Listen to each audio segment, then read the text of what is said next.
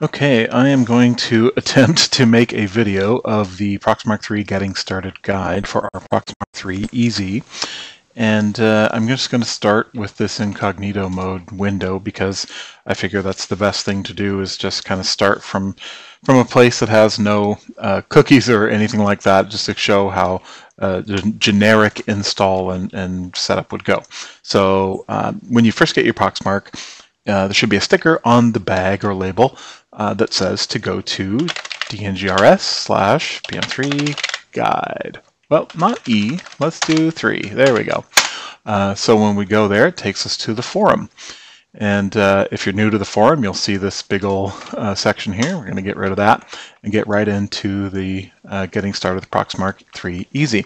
Now this video will probably go at the top of this actual post, so when you see it, it's probably going to be playing right about here. But I wanted to kind of step through the guide.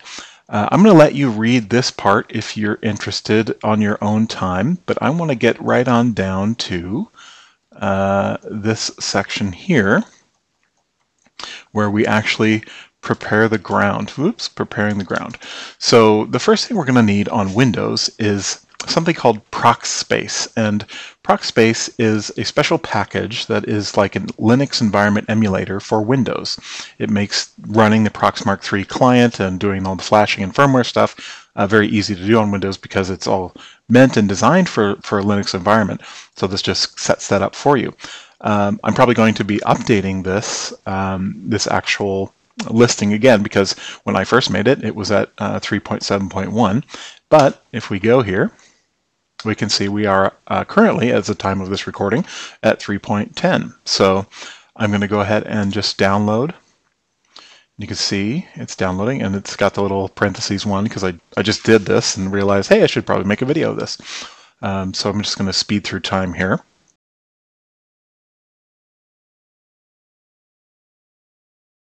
Okay, and we can see it's done downloading, and you might recognize this logo. That's the WinRAR logo, classic WinRAR. So that's a compressor, decompressor file thingamabob and the dude here. So, and of course, I mean, maybe I should probably pay them.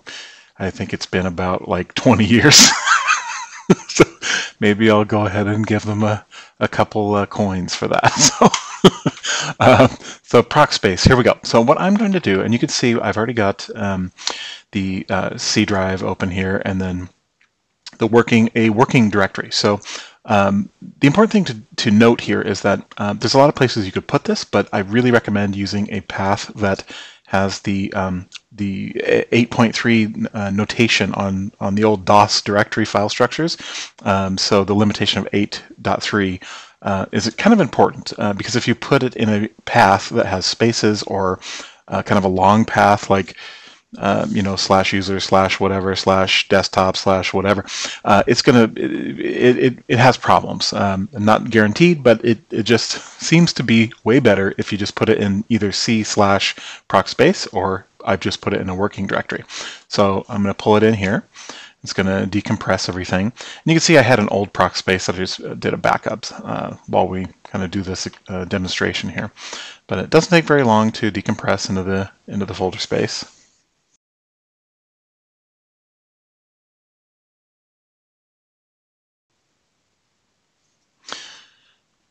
Okay, now it's just going to move the files from the temp folder into where my target folder is. But I actually will take this time to say that I did actually, at one time, I think it was probably 15 years ago, I did buy a license for WinRAR, but because it doesn't force you to put it in, I just never really bothered with the iterations. But I do have a license somewhere. I swear I will find it. Or maybe that, it's been a while. I'll probably just buy another one. But okay, so now we have our Proxspace folder, and let's just take a look at here, and we'll just go down, and this goes through how to do the extraction. And so now you can see I put it in, C working Proxspace, and we're going to go ahead and open a folder here, or a little command prompt, and we're going to go to working Proxspace, take a look, and run me 64. So this should automatically set up Proxspace. So I find that interesting. There is an error here. Package config signature, unknown trust. Uh-oh. We'll see if that affects our deployment here. Take a little screenshot of that, send it to David.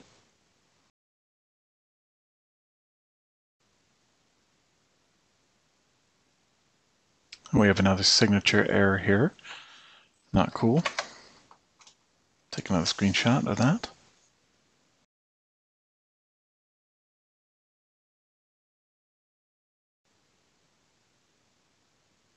Okay, so we have completed what we had several package signature issues. So we'll see what's happening here, but it may not actually affect it. We'll have to see.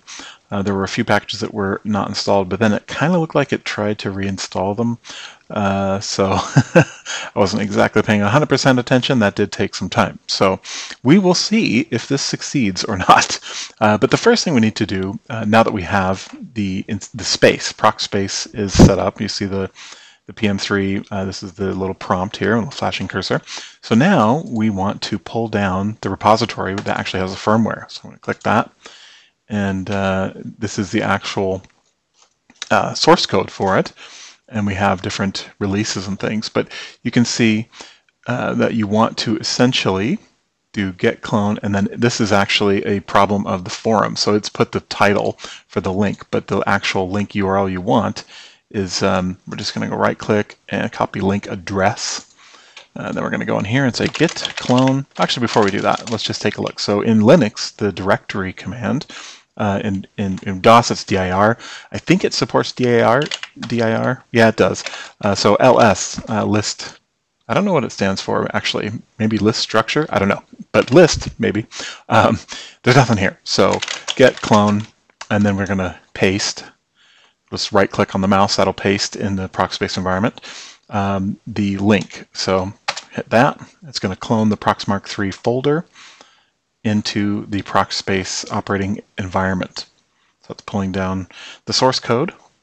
Now, it's important to say that this is the source code for the firmware, the client, all that stuff. So this is going to be the latest, and then we get to compile it and then push the flash update to the actual Proxmark hardware, and then the client is compiled as part of that compilation process. So it's very important that your firmware on the hardware and the client matches, which is why this whole process is important, to be able to continually download and update the code and then compile the new version. So now if we do list, we see there's a Proxmark3, and let's get into there, list. So now let's take a look at the thing. So the next thing we need to do, this is a very important part. So we need to update the makefile.platform file. And you can see there's a sample, makefile platform sample. The makefile.platform file doesn't exist yet. So we're going to use the Linux copy command, which is cp. And then it is case sensitive, so you need to do capital M, makefile, and I just use the tab key to finish, and then .platform.sample to makefile.platform. That's what we want to copy. So we make a copy of it, and then now we're going to do Notepad, which, because there's no, in Linux there's a lot of editors, Vi, Nano, there's a lot of different editing options, but this is Windows, so we're going to use good old Notepad, makefile platform, and I'm going to yank it up here on the screen so we can see what's going on. So the first thing we want to do is, see this right here, we say generic. Because we're not using the RDV4 version of hardware, we're using the easy, Proxmark3 easy. We're just going to remove that comment. The hashtag is a comment character. It means ignore anything on this line. So we're going to put that comment here and change effectively the platform from RDV4 to generic. That's really all you got to do. And then you're going to file and save. Oh, not save as. File and save. So now that it's saved, we close. And that's done. We see the prompt comes back here. And the very next thing we're going to do, let's just take a look. I could probably update this because it hasn't been other for quite some time. It's been generic. That's been the correct thing. So we're going to do the make clean and make install. Now, you don't really need to do the clean part because we haven't done any previous makes here. So make is the process of compiling. So we're going to make it J8. That is a essentially it's a command to say, hey, use more available resources to do some parallel compilation. So it should shorten the amount of time you have to wait. And then you're going to make all the projects and everything. So the client, the flash, the boot ROM flash, the image flash, all that. So make everything.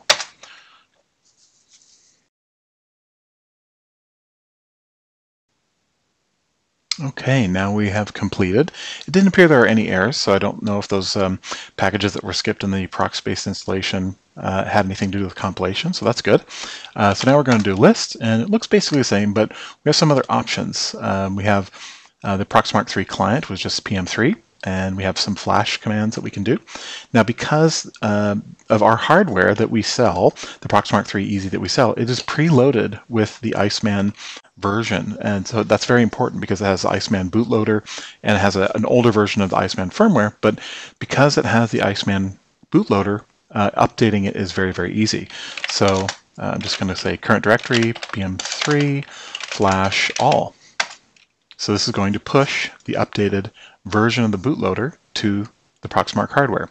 Now, if you just bought the Proxmark3 Easy off of, say, Alibaba or from another vendor, it's going to have the main branch, the kind of the default branch of firmware that comes with the Proxmark3 Easy and not the Iceman branch. So that's going to make it actually quite difficult to update. You can't just run a direct bootloader process. You might need something like a JTAG programmer or some kind of fancy software hurdles to go through, which we've developed to be able to get this firmware onto the hardware for you. So this saves a ton of time and pain when it comes to updating a Proxmark3 Easy to the Iceman branch. So now that it is running, we just say PM3 and it finds it, and there we go. So now we can see we're running the Proxmark3. It has the Iceman client, boot ROM, and OS. They're all the same version. That is very important. You can, if you ever have a question of what you're running, just hardware version, it's going to spit out, all this information here, relevant and important information. So again, for the firmware is the generic branch. That's important to know. The boot ROM is this version we just downloaded, the latest at this time, and so is the OS, and the client is also the same version. So very important to have all of that. So that is how you update the Proxmark3.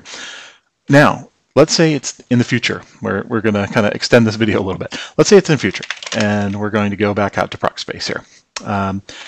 Let's say there's been a new release of the firmware and you want to update, which is going to happen quite often because Iceman is being updated regularly, which it's a very active branch of firmware, a lot of new features and things coming out all the time. So in a few months, you might say, hey, I want to try out the new version. Now, because you are set up and you've already got the GitHub repo cloned down, updating is actually very, very easy. So what you would do is you would say git pull. So you have to be in the Proxspace environment and in the Proxmark3 folder where the Proxmark client and everything is. So the git pull command, it just says, hey, go out to the repo that we cloned from GitHub and see if there's any changes. And if there are, pull them down. So we hit that. Now it's not going to say there are any changes because we're up to date. But if there were changes, it would download all those files. It would show you the files that are different. It would dump all the updates on. And then you would do make, spell it right, clean, and then and. You could do that, or you could do pipe, just do and then make J8 all. So when you do that, it's going to compile the new version just as it did before. And then when you're done with the compilation, you then again have to do the push. So you would do not pull, push. We want to push it up, so we do PM3 flash all. And again, it will just push the firmware right up to the hardware. The client will automatically be updated when you do the compiling with the make all command, and you'll just be all up to date. Your client will be up to date. Your firmware and bootloader will be up to date as well. So very easy to get updates once you're on the Iceman branch. So that is how you do it. And now you can, if you want to, go through and read all the details. Actually, let's take a look. Let's take a look here because there is one interesting little thing. So yeah, updating firmware in the future, it just tells you what I just told you there. This is kind of interesting. So Proxspace is basically a Linux environment, And what you can do is say, let's say when you get into the Proxspace environment, you don't want to have to then go cd into the Proxspace folder and then run the Proxspace client. You can just tell it to do that automatically. So ls-la, that shows me all the hidden files, everything that's here. And what we can do is actually create a file. Or actually, it's there already, but we're going to update it. So this is the bash is the shell, or what we're seeing here in the Linux environment. So we can edit this file, and we can add a line to the bottom.